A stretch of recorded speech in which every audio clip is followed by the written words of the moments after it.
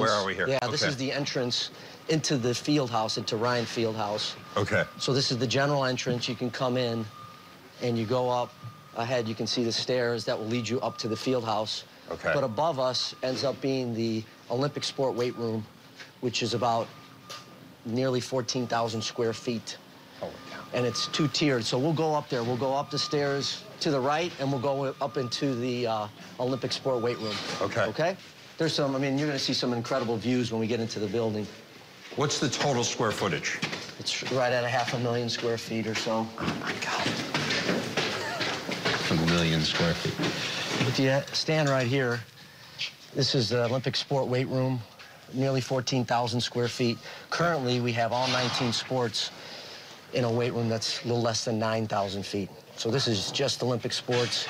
There's a cardio level, so this is 2 stories, obviously, and an opportunity for us to, you know, have really one of the nicest, I think, areas for Olympic sports.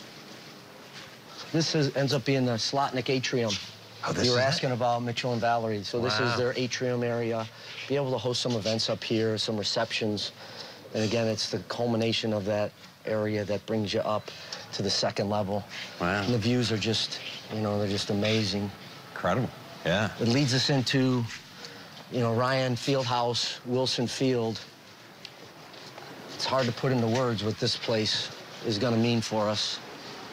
Full 120-yard field? Yes, okay. With a bunch of room on the outside. You'll also be able to play soccer in here. You'll be able to play lacrosse in here. So in those winter months, January, February, if you can't get outside, which traditionally happens with, especially lacrosse, they're in season, you can play in here. So they can actually have a game here? They can. There'll be an automatic net that you can drop down electronically here, in the same distance over to our left, to the east towards the water.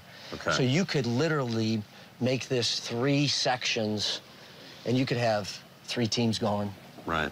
Wow. Ended up going into 64 campuses, 64 schools over a 2-year period to try to develop and design, you know, what would be best for us here at Northwestern. Right. So just take a look at this thing, you know, just from the very far end. Yeah. And the magnitude of it. Yeah, it's unbelievable. When you look at our current facility and current structure, Treenan's, the weight room, and the indoor center would all fit in this area with room to spare.